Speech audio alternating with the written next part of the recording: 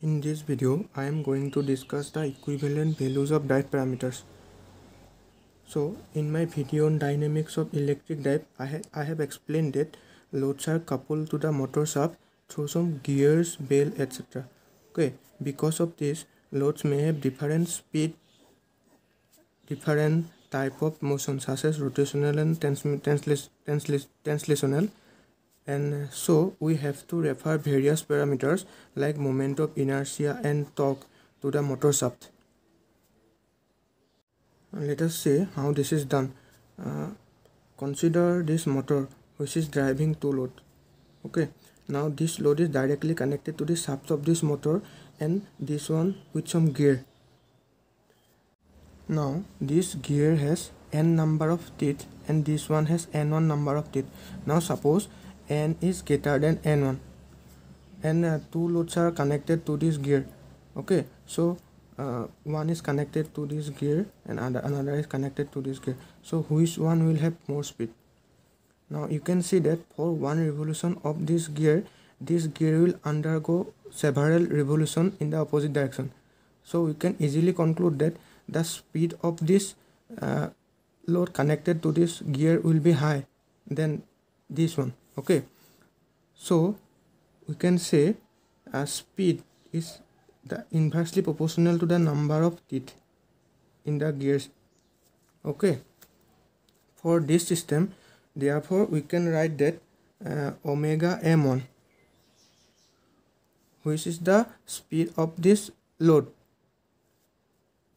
and omega m, which is the speed of the motor shaft and the speed of this load, because the load is connected directly to the motor shaft, will be equal to n by n1, and we can represent this ratio as a1. Okay, now as we want to refer this whole system to the motor shaft, therefore let us take the equivalent moment of inertia of the whole system referred to the motor shaft to be J equivalent. Okay, therefore the total kinetic energy of the system can be written as half of J equivalent omega m square. Okay, that we have taken the speed to be omega m because we are referring all this to the motor shaft. This kinetic energy will be equal to the kinetic energy of the motor, which will be half of moment of inertia of the motor, which is Jm times speed of the motor omega m square, plus the kinetic energy of this load, which will be half of J naught omega m square plus kinetic energy of this load, half of J1 omega m square. Now if we simplify this equation, then we will get that J equivalent will be equal to Jm plus J0 plus J1 into omega m1 by omega m whole square. We have divided the both side of the equation by half of omega m square. Okay, now from here we can see that omega m1 by omega m is equal to a1. So we can write that J equivalent will be equal to Jm plus J0 plus a1 square J1. Now suppose that we have a system where there are m number of loads are connected through gear. Okay, like J1, J2, Jm. These are the moment of inertia of those m load, and with gear ratio of a1, a2 and am. Now from this we can write that for that system the equivalent moment of inertia referred to the motor shaft will be equal to Jm, which is the moment of inertia of the motor, plus J0, all the J0 which are directly connected to the motor shaft. Okay, if there are two load which are connected directly to the motor shaft and their moment of inertia are Z01 and Z02, we will write Z01 plus Z02, and then we will write the moment of inertia of the remaining load which are connected through gears, like A1 square Z1 plus A2 square Z2 and so on. Okay, now let us see how we can represent the equivalent torque of the system referred to the motor shaft. Before that, I want to clarify one thing, that if instead of gears pulley bell system is used, then this N1 will be replaced by their diameter, the diameter of the pulleys. Okay, basically this A1, A2 up to AM, these are the ratio of the load speed to the motor shaft speed. Okay, now to find the equivalent torque, we will consider the same system as before. Okay, we all know that power is equal to force time velocity.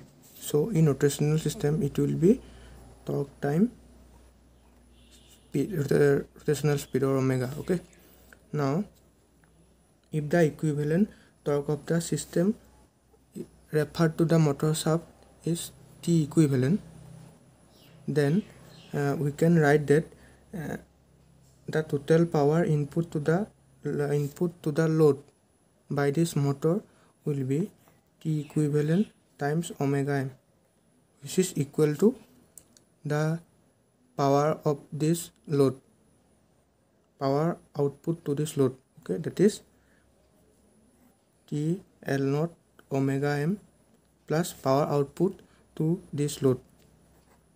Now suppose this load, the coupling between this load and the motor has an efficiency of eta, that is there is some loss of power in this transmission system.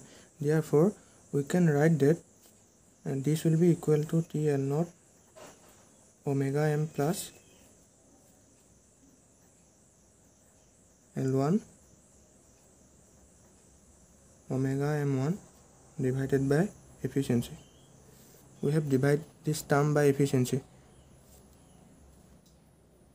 If we simplify this equation, that is if we divide this by omega m, we will get that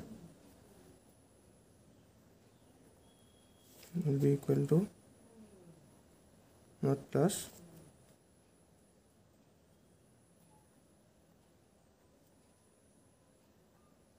A1 by eta s. A1 is equal to omega m1 by omega m. Okay, now this expression can be easily expanded to m number of load as we have done in the before. Now all the derivations can be easily extended to a system which has both a linear as well as rotational motion. Now this load has a linear motion which is connected to the motor shaft through some transmission system which convert this rotational motion to the linear motion, and this load has a mass of m1 and velocity v1. Okay, now we have replaced this load by this one.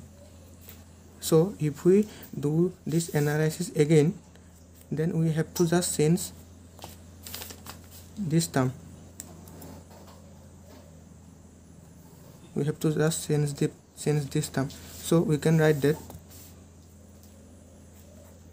half of square equal to omega m square plus half of z naught omega m square plus the kinetic energy of this load, which will be equal to half of m1 v1 square, as this as a linear motion. Okay, now from this we can simplify. The equivalent will be equal to Jm plus J naught plus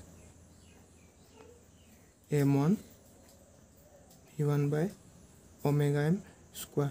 Now this expression can be easily extended to this one. We have to just replace this a1, a2, am by the ratio of velocity to the motor speed. Okay. Similarly, the torque expression can also be derived. For this, we have to change this term. Okay. We can write T equivalent omega m will be equal to TL naught omega m plus this torque will be replaced by this force F1 and this omega m1 will be replaced by velocity v1 eta. Okay, so we can simplify that. Torque equivalent will be naught plus